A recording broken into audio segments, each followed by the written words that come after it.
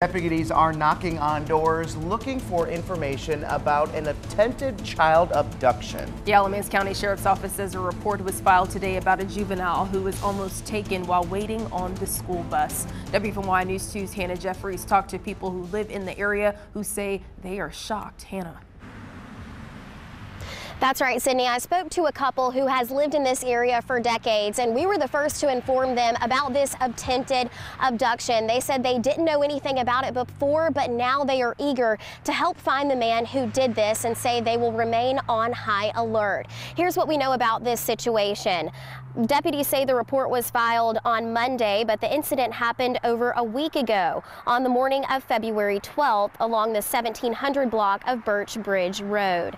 The sheriff's office says a white man driving a large white truck waved at the juvenile, and the juvenile waved back. Then the man allegedly stopped, got out of the truck, and grabbed the juvenile's wrist. They say the juvenile broke free and ran back up the driveway. The man then got back in his truck and drove away. The juvenile was not injured, thankfully. A couple who has lived along the roadway for decades says it shouldn't be like this. Well, isn't that the truth? You would think that you would be safe, that a child would be safe, and we've got to stop these monsters. We got to get them off the street.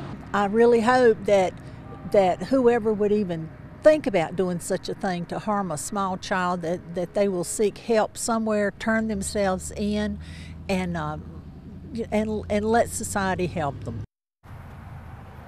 The couple checked their security cameras, and we didn't see anything on them from February 12th.